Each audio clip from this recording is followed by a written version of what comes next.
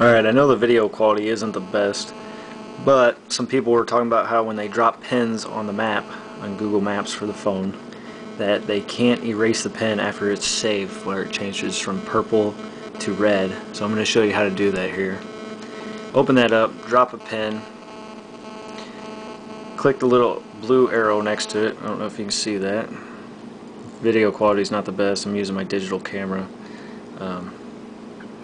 Click that. Click add to bookmarks and just leave it the same name. I'm just going to do a couple here to show you how it's done.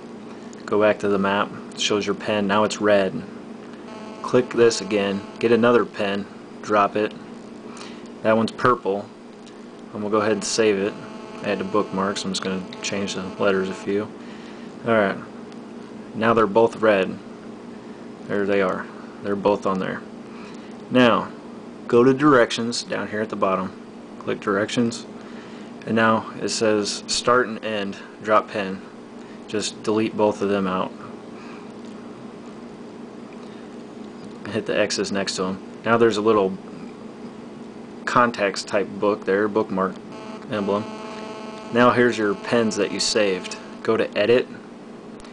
There's the circle to delete. Delete it. Delete that.